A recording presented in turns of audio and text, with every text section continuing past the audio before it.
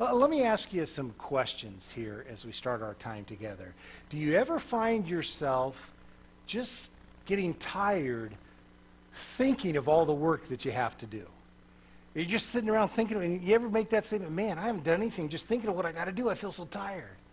Or do you ever find yourself fatigued on Monday morning, just as tired as you were when you left work on Friday, or maybe even more tired? Do you ever find yourself bringing your work home so you can catch up, or maybe even get a little bit ahead? Or do you find yourself ever feeling guilty when you actually start relaxing? You know, you're sitting down, you're relaxing, and you start to feel, oh, I got 101 things I got to do. I got to be doing this. Today we're going to be talking about what does God have to say about taking time off, about relaxing. We're in this series looking at the Big Ten, God's Big Ten, called the Ten Commandments and everything, and how they apply to us, and how they encourage us, how they challenge us, and how they help us have the families that God wants us to have each and every day within our lives. And again, I'll ask you another question. Do you think that workaholism hurts families? It does. And the fourth commandment addresses that, and it talks about taking a day off. And it's interesting, when you look at this fourth commandment, God has more to say about taking a time for rest or taking a day off than he does some other subjects like we think we would, like adultery and murder and so forth and so on. It's actually the longest commandment that we see out of all 10. It's almost like God saying, look, there actually is a purpose behind this. There actually is a plan behind this, taking a day off and resting. I created you. I know how you're wired. I know what you need, and this is one of it. So in Exodus chapter 20, verse 8, we start reading this commandment that says, remember the Sabbath day by keeping it holy. 6 days you shall labor and do all your work, but the seventh day is a Sabbath to the Lord your God. On it you shall not do any work, neither you, nor your son, nor your daughter, nor your male or female servant, nor your animals, nor any foreigner residing in your towns. For in 6 days the Lord made the heavens and the earth, the sea, and all that is in them, but he rested on the seventh day. Therefore the Lord blessed the Sabbath day and made it holy. Pretty clear what God thinks about this rest, is it not? The Sabbath is an antidote, as we say, for the thing that we call burnout.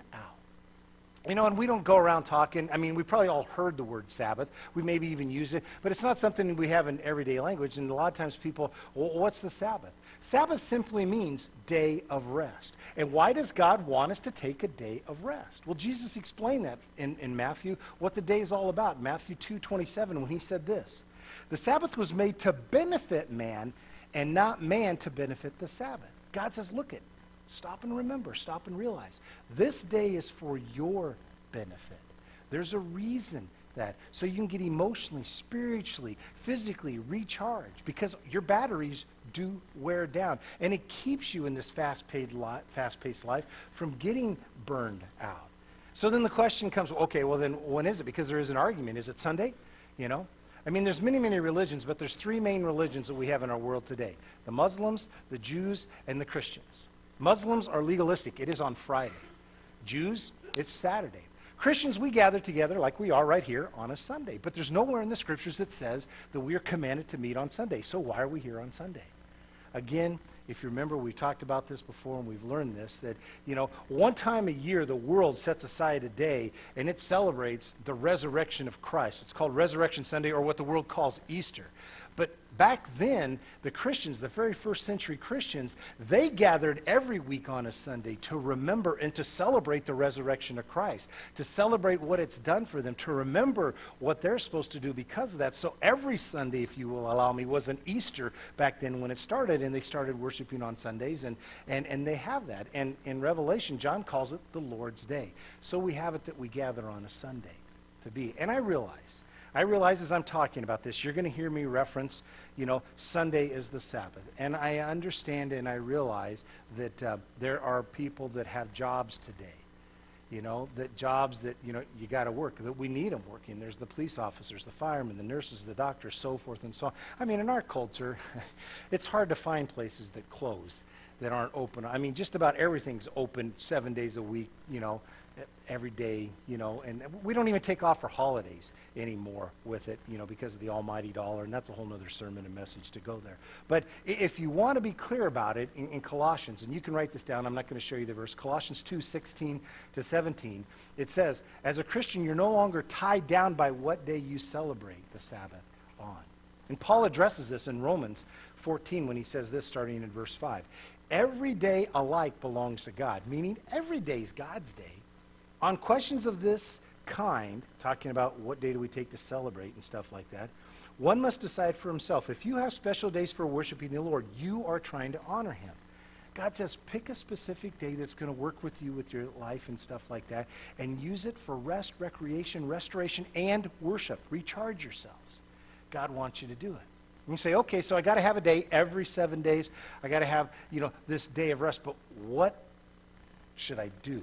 I think that becomes the biggest question. Because God says, keep it holy. Well, what does it mean to be holy? It simply means to be set apart. God's saying, look, you got these 6 days that you go out, you work, and you do whatever. But on the seventh, this Sabbath, this day of rest, I want it to be set apart. I want it to be different than what you do on these other things. Well, then what do I do? How do I keep it holy? I do it by using it the way that God intended it.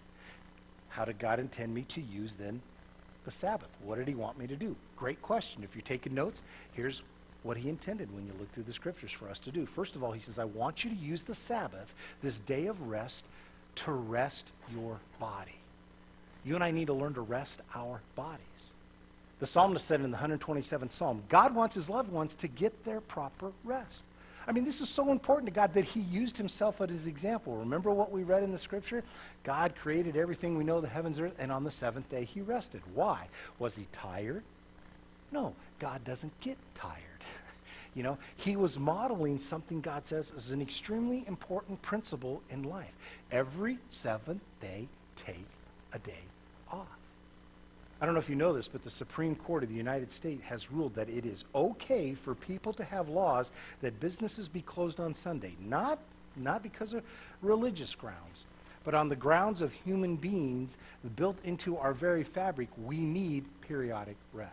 Isn't that amazing? Man figured out what God said is good for us, and we're doing that. So I don't know if you know this, but I've just given you a biblical reason to take a Sunday afternoon nap. Some of you said, I don't need a reason for Sunday afternoon. I'm taking it anyhow. But you do have a biblical reason. And think about this. It's also interesting to me that there are now more work and time-saving devices that we've ever seen before, and yet people are working harder and longer and are more tired than ever before. There's more stress, more pressure, more what I said at the beginning, that burnout. Inc. magazine, a business magazine, did a survey several years ago, and in that survey, 62% of people said that in America here that they said, I'm burned out, or I'm on my way to burnout.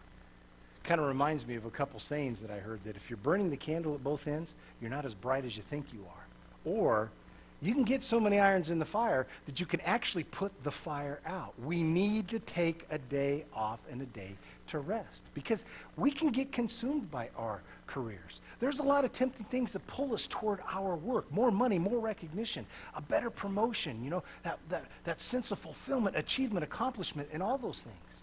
All powerful forces that say work more. And we can become addicted to our work, but our bodies are not built for nonstop work. The writer of Ecclesiastes said this in Ecclesiastes 10:15. Only a fool would wear himself out from work and not be able to find his way. Some translations say way home, meaning you are so into work, so tired and so exhausted, you can't even figure out where you live, Whatever we do for a living, we need to stop it one day, in our lives. See, for some reason, we bought into this lie that we think we get more done by keeping on driving, and actually we kind of throw a kink into the system, and it actually throws us off of kilter. Efficiency experts today say, and have now said, that they have discovered that reasonably spaced rest periods increase productivity over the person who works continually and constantly. Again, isn't that amazing? Man is figuring out and backing up what God says. You need this. And we're finally saying, it really does show when I take this time of rest, this to be there. It's kind of like that old Indian parable that says, you break the bow if it's always bent. So the first principle, the first thing you do, you rest your body on the Sabbath. I mean, remember, the most popular Psalms, what does it start off? The Lord is my shepherd, I shall not want. He makes me lie down in green pastures. Has God ever had to force you to lie down? Has he ever made you to lie down? I've discovered that workaholics who never take any days off, never observe this fourth commandment that we're reminding and learning about here today, they end up observing it, whether they want to or not. Sometimes for several days, sometimes for several weeks, and a lot of times in the hospital. You know, they push their body. It's kind of like it's kind of like several Sabbaths put together. Can't even say that word today. But a lot of people say, Dave, but it kind of goes back to that, one of those first questions you asked. When I relax, I do feel guilty. I feel guilty for relaxing. Well, guess what? God says, don't. If you do, you're listening to the wrong people. You don't need to feel, I mean, look at, the Son of God took a Sabbath. Now think about this. He's here. He knows he's here for such a short time. And he took a day. There's people that need to know that God loves them. There are people that are dying, going to hell. There are people that need to be healed that he could have touched, that he could have said. And he took a day of rest. God took a day of rest.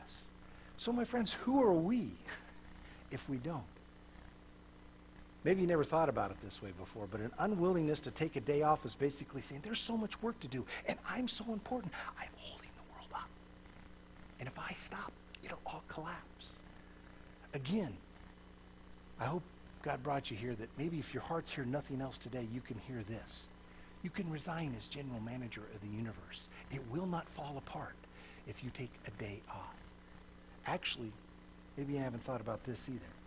A reluctance to rest is actually a sign of immaturity and insecurity on our part. You know, when we are immature, we don't like to rest. You know, I mean, come on, parents. Do kids like to rest? When you were children, did you like to rest? No. You know, you're trying to put your kids to bed at night. What do? They argue. They do everything they can to stay up late. Can I have another drink of water? I got to go to the bathroom. Or even after you put them to bed. Mom, Dad, can you? Why? They're trying to stay up. They don't want to go to bed because they're immature. But any wise parent knows that if you don't get the proper rest, you're not going to function well the next day, so you force your child to go to bed to get the rest. And sometimes God will make you lie down in green pastures. And you say, I got to get all this done. And God says, no, you don't.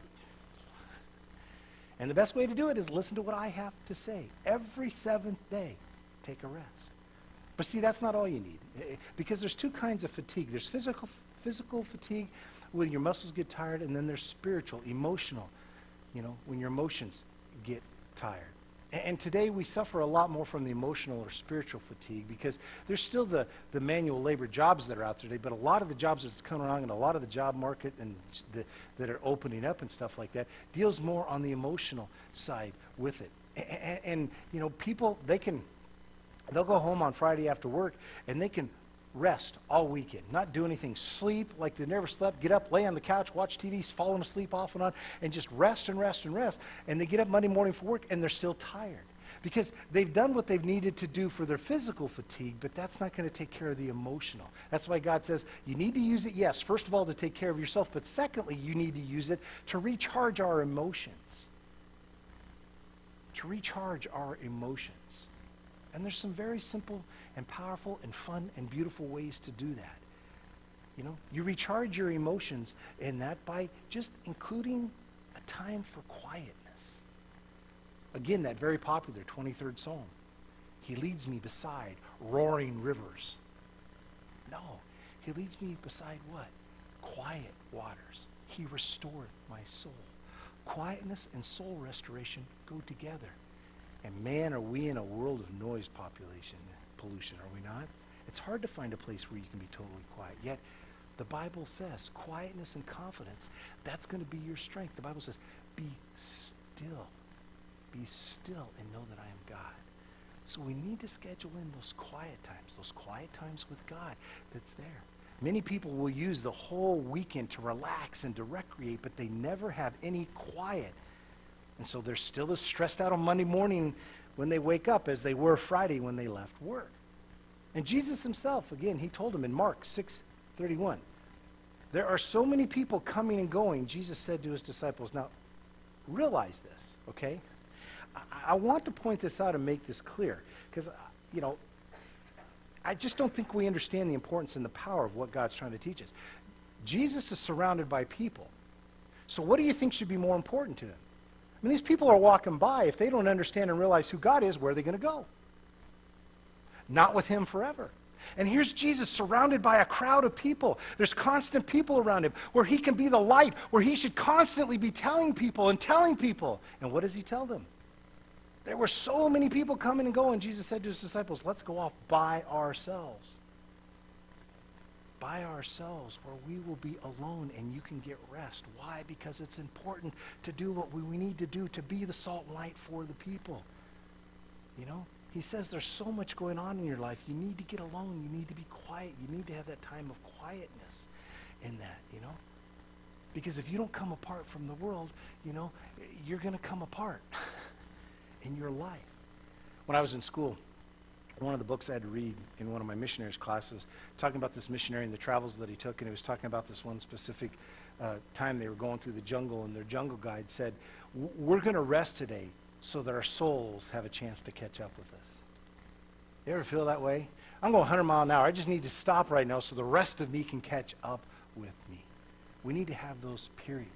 If you want to recharge your emotions, you make time for quietness, but also you need to include time for family. Include time for family. In American history, Sunday usually stood for two things: church and family. Two awesome things that I think it should be. God wants you to plan some special time with your family to do things. Ecclesiastes 9:9 says, enjoy life with your wife, whom you love.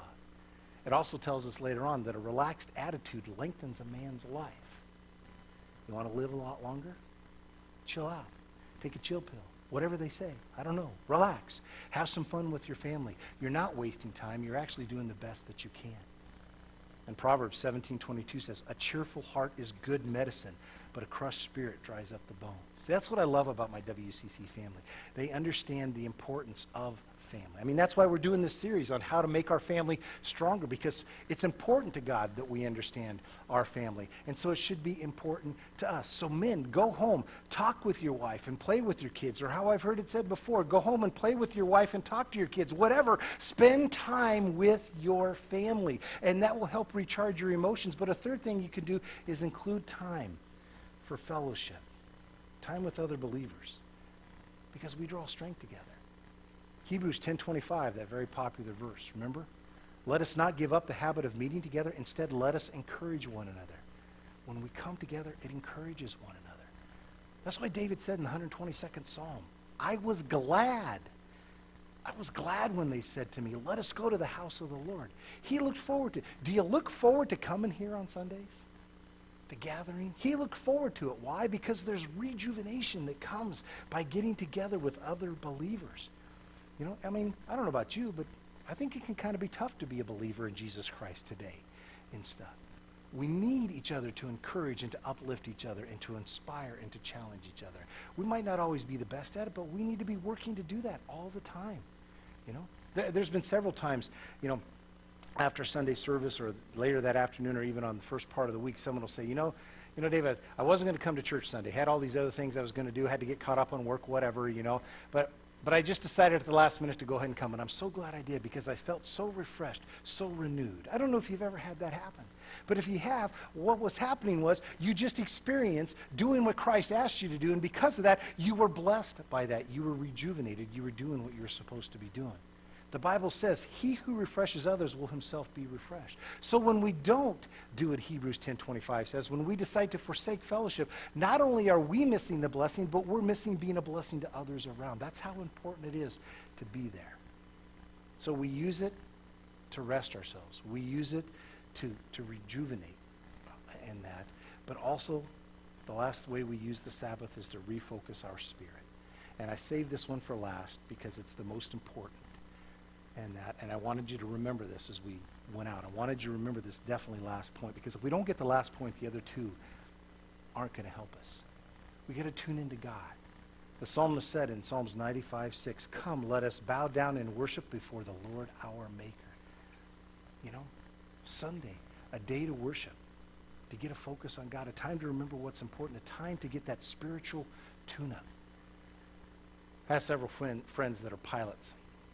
And I've heard them talk about this before, and I've heard this used in an illustration before. They talk about in an airplane, there's this thing called a gyro compass. It's an extremely important piece of equipment in the plane because that's what helps keep the plane balanced when they're flying. But pilots also know this thing has to be constantly recalibrated because it gets off. So you have to re-correct it. And that's such a beautiful, beautiful picture, for us and reminder, because the body and your life has to be recalibrated every 7 days. We need to get refocused again on what worship does. It helps bring us into focus what's truly, truly important. You see, the tragedy is many people take a day off. They use it to take care of their physical needs. They use it to get their rest and their emotional needs. They have their recreation in their relationships, and they ignore the most important need, their spirit. And their spirit's empty. They'll do the rest, they do the rec, they're around people, but they come and find themselves completely exhausted Monday morning. Why? Because they ignored the most important part of what a Sabbath is supposed to be about. It's empty. Their spirit. It needs to be refilled with God's presence and power and his love, and be reminded of that, and be reminded of what life should look like. Be reminded about what's most important in life. I've heard it said this way: America has turned Sunday into fun day, We've taken a holy day and turned it into a holiday, Hey, it's Miller time. Whew. If you drink Miller, I'm not getting mad at you. That's not what I'm trying to. You missed the whole point there, Most people don't gather to worship God on Sunday anymore. And if the problem is, if all we've learned to do is work and play and work and play and work and play, then we've completely lost focus. That's why I believe, what was said in Mark 8:36 is so important for us to remember. What good is it for man to gain the whole world yet forfeit his soul? If all we do is work and play and we gain the whole world, what good is that going to do us? What can a man give in exchange for his soul? That's a question I believe that Christ wants us to ask every 7 days. What am I exchanging my life for? What did I give the last 7 days, the last 168 hours of my life for?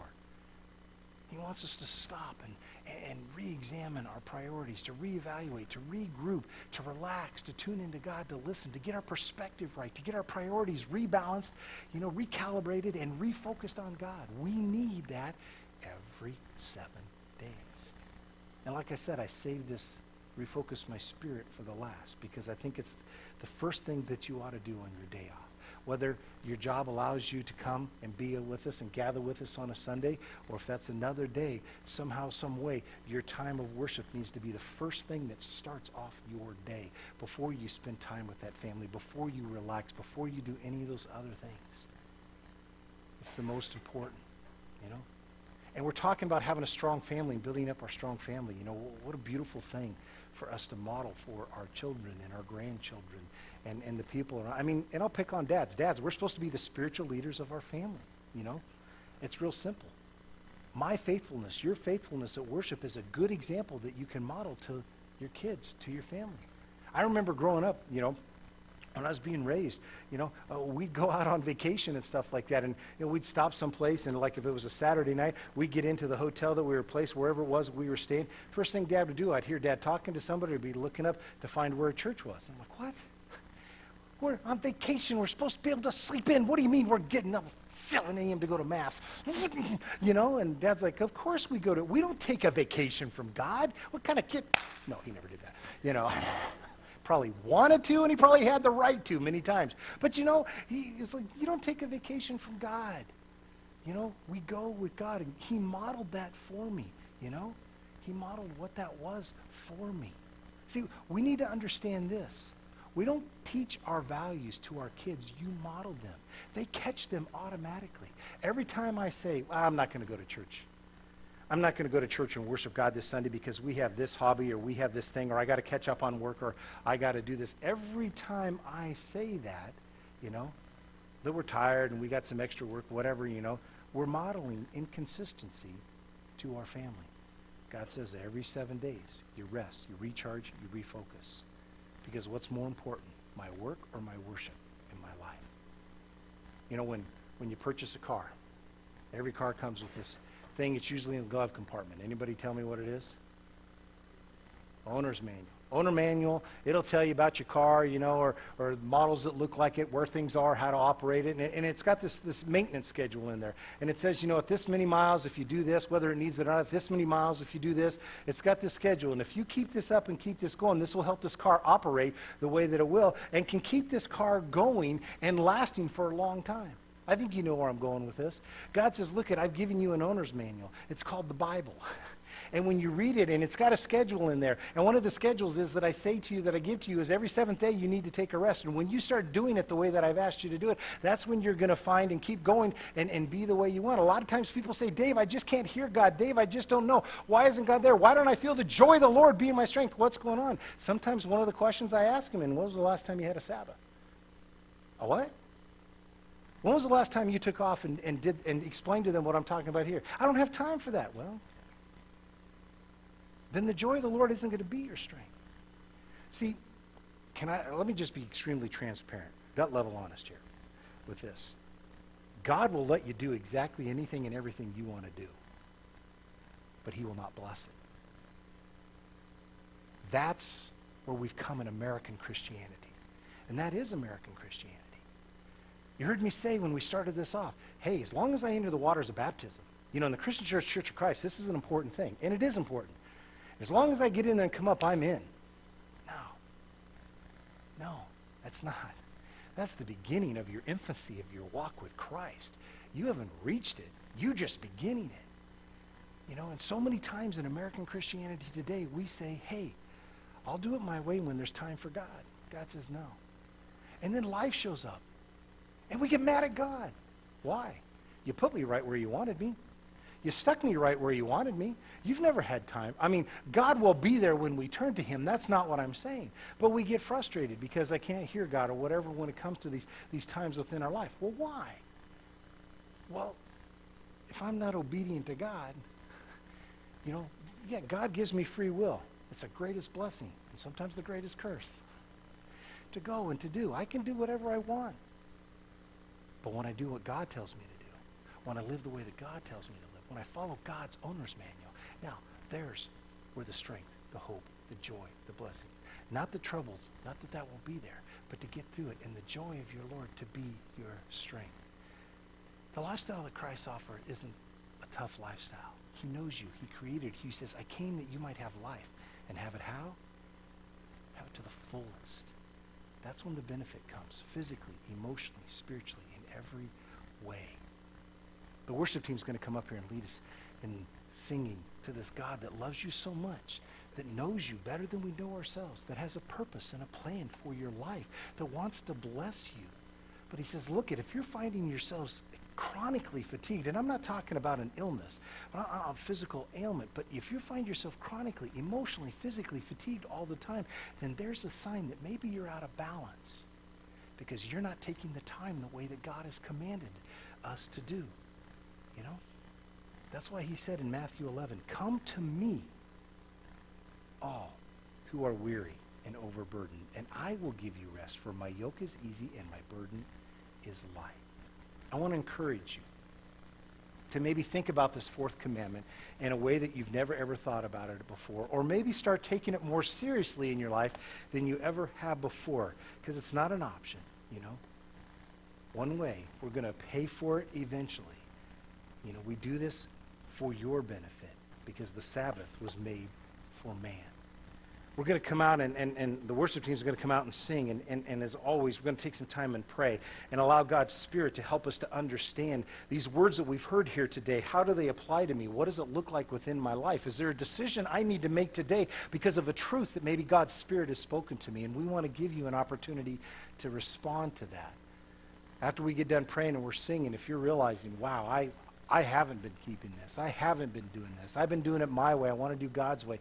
Whatever that is, I'll be up front here. And if there's a decision you want to make, if there are things that you need in your life for wisdom and strength and prayer, and you want the family of God praying with you, come on up here, and we will do that. We will do that. But let's go before God right now. Father, I thank you. I thank you for the love that you have for us, that you know us, that you created us, and what a blessing is just to say those words. You created us. You know exactly what it is that we need. Forgive me, Father God. Forgive us all corporately for our arrogance, thinking that we know what is right and what is best. Father, when you, our Lord, our Master, our Savior, our Dad, knows exactly what's best for us. And I praise you, and we praise you so much for that.